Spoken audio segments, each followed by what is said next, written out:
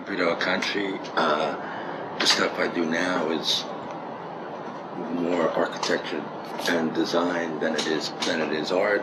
It didn't start that way. It started as writing. Writings shifted to an art context where work concentrated, where I made work that concentrated on me. Gradually, the stuff became less interested in me, more interested in you, the viewer. As it became more interested in you, the viewer, I needed a space, some place for viewers to be. And viewer was something I never liked the word viewer. I wanted people who were at a peace of mind to be users more than viewers, which is probably why the stuff became architecture and design. In other words, I started to realize I was much more interested in a spoon, a glass, than I was in art. I was much more interested in things that people used as part of their everyday life, part of their everyday living. So I hope maybe we can talk about some of that.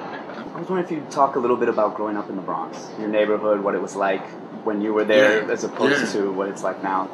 Where did you grow up? Sort of right opposite Fordham University. I grew up on Bathgate Avenue and Fordham Oh Road. God, that's right next to me. Really? Oh God. So it was kind of, at that time, it was kind of in between basically an Irish neighborhood and an Italian neighborhood. Jewish neighborhood was maybe 5-10 minute walk away, Grand Concourse. Yeah. Did you know you were an artist then? Probably, yeah. I mean, some kind of, I didn't know exactly what that meant, but it would have something to do. I mean, my father was probably the biggest influence on me. My father was a bathrobe maker in the Bronx, a few blocks away from Bathgate Avenue, Arthur Avenue. He had a bathrobe factory, a very money-losing bathrobe factory. Influenced me that way also. But was like totally involved in art, music, literature, but in a way that was very much a part of his everyday life. It wasn't, sure, he and I went to the Metropolitan Museum every Sunday. I went to the Metropolitan Opera. I had seen La Boheme probably 8 times by the time I was 5 years old.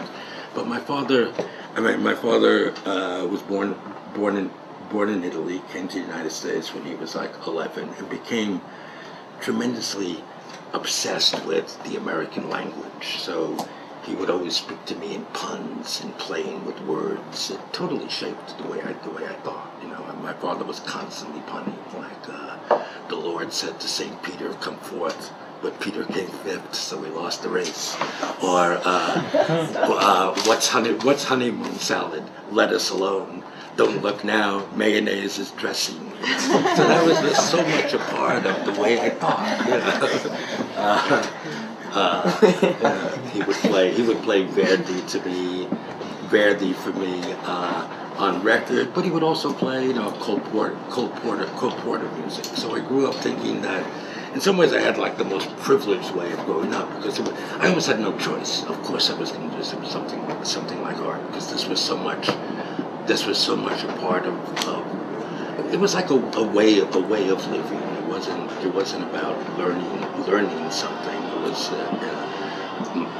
my father would open a bottle of wine, and we would walk to the window, and he would put the wine glass up to the window so the sun could come in and hit it, and he would call this the candling of the wine. I don't know, but in everything, I always, like, every part of life got kind of thinking to let some kind of play with it. So I always thought of art as play. Art is like, you take something that exists and you say, well, what happens if I turn it upside down? What happens if I stretch it? What happens if I turn it inside out? I still think that's what art is. You can answer it if you want, or if you feel uncomfortable, you don't have to. But what was your inspiration? What was my inspiration? There were different ones throughout the years. Sure, yeah. I mean, probably like the first big influence I had, a long time ago when I was maybe 15, 16, was Faulkner, William Faulkner's writing. Why? What interested me in Faulkner was that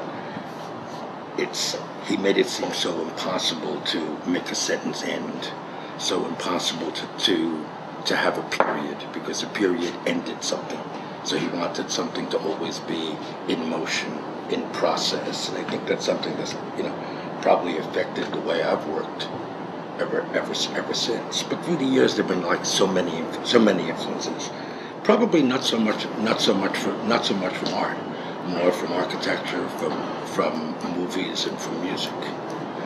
Probably, I would say probably the biggest influence I've made through the years has been music, has been the particular music of the time. Like at the end of the 60s, the beginning of the 70s, I was listening to the pop music everybody was listening to at the time.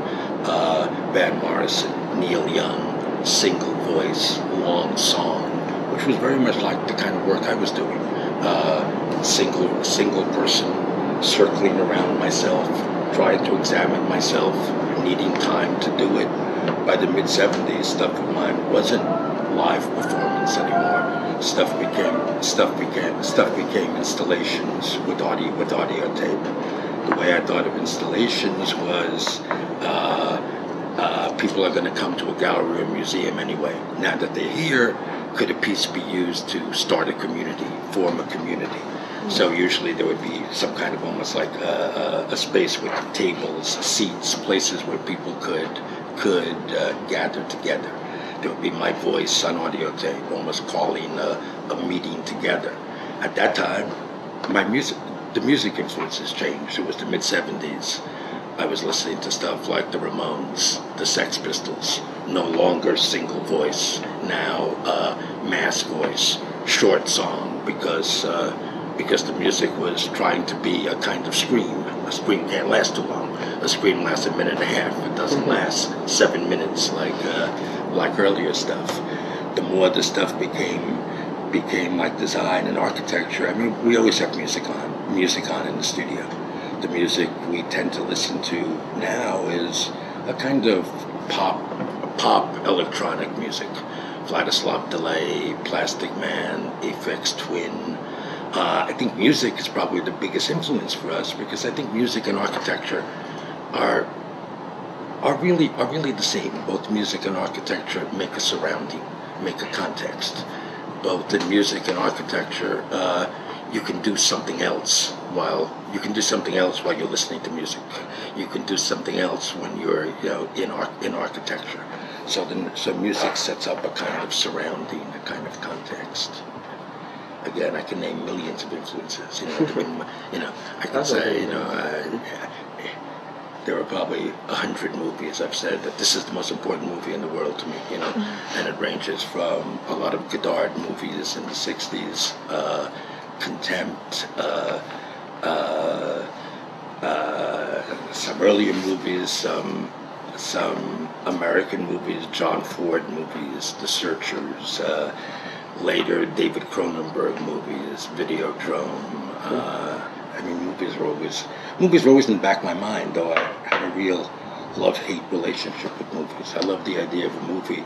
I hate the idea of, now obviously you don't have to do this anymore, but I hate the idea of sitting in the dark and watching something. It's too much like dreaming.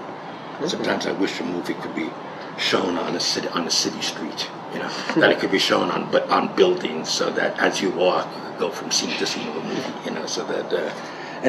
But again, saying that reveals that I like things that you can do other things in the meantime. With your poetry, it seems like you're focused on structure, and the one that's like, read this word, now read this word, read this word first. Remind me of, Gertrude Stein, I want to know if she big influence. Obviously, Joyce was an influence. Gertrude Stein was an influence, and a lot of French poetry. Mallarmé,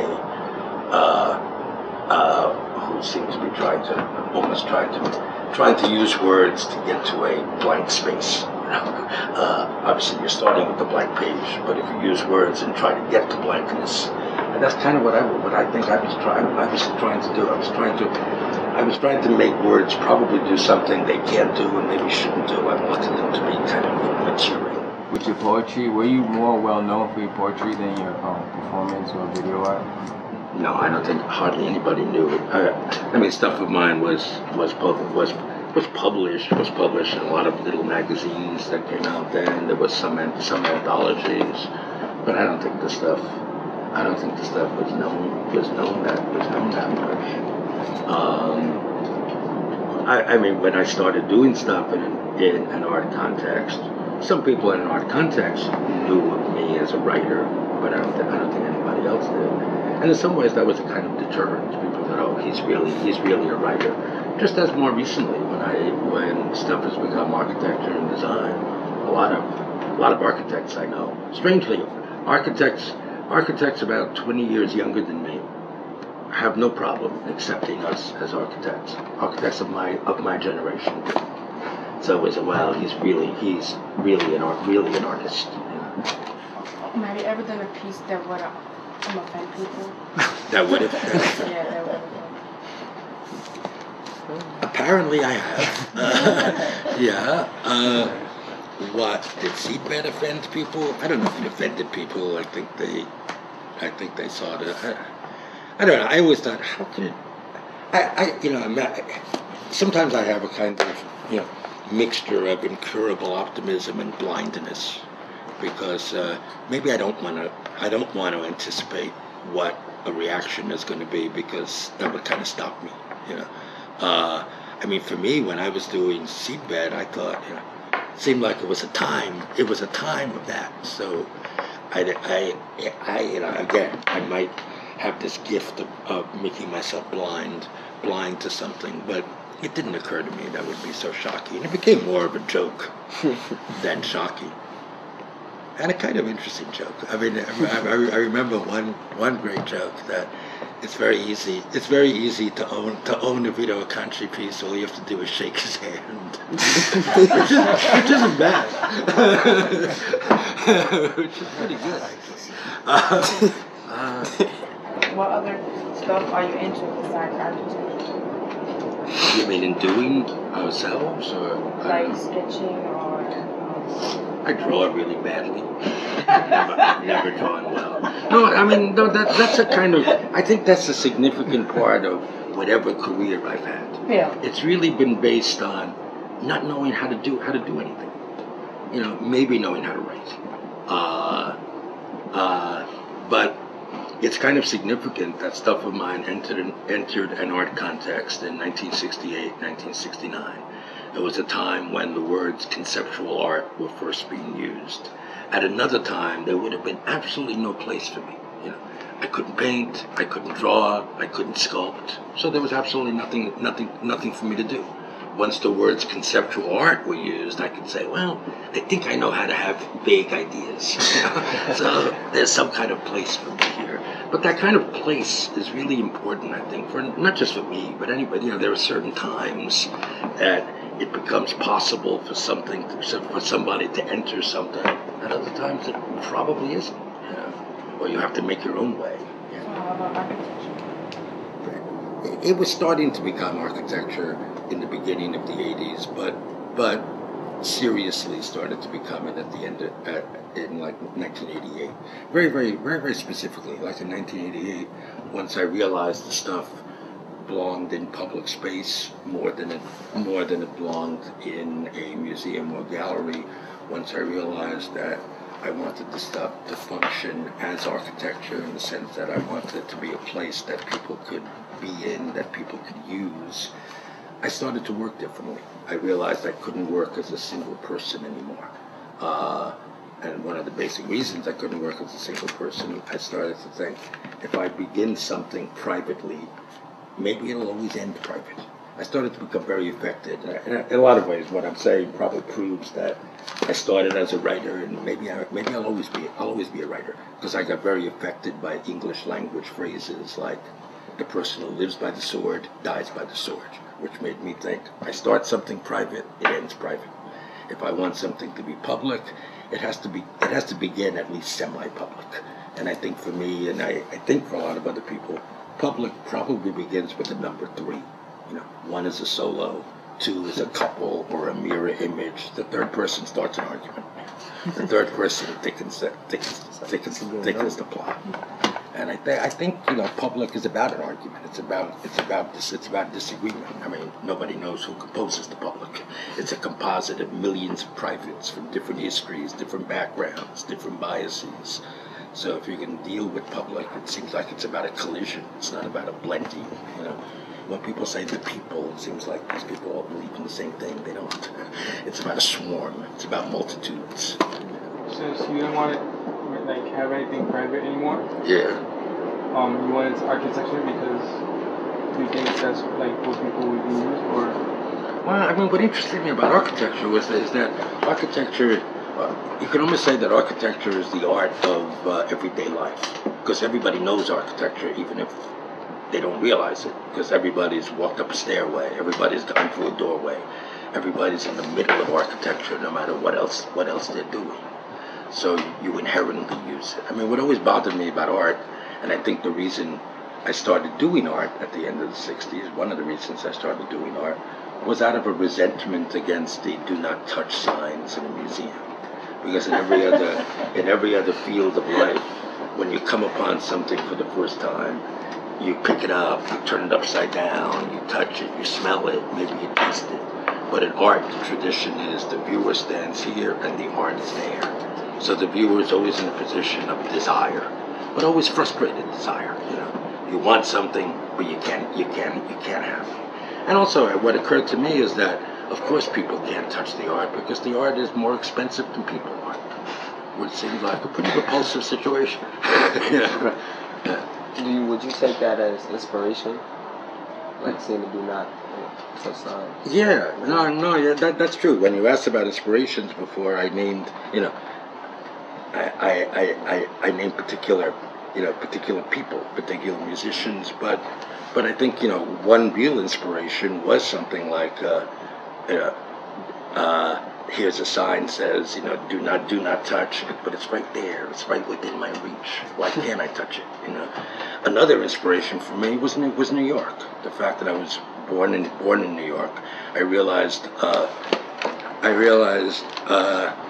sometime in the 70s when I went to Chicago for the first time, I realized that, wow, you can see buildings in Chicago. Like Chicago was built with vistas, with panoramas. Whereas in Manhattan, in order to see a building, you have to like come to Brooklyn. And Manhattan isn't built as a visual city, but it's built very much as a tangible city. You feel things around you. New York is a close-up space, and I think that notion of close-up space has really, really influenced me. You know, if something's close up, you know, you can touch it. You can automatically handle it. You don't just see it. I think my stuff has always been so much about the tangible, the touchable, more than the visual.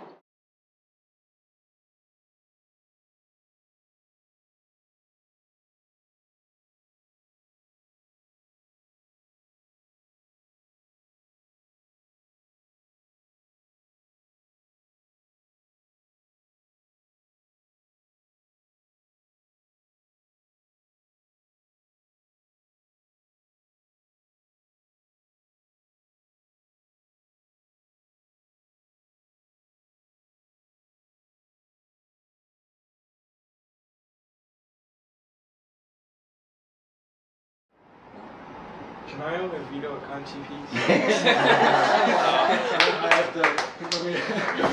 I'll come back in a few minutes.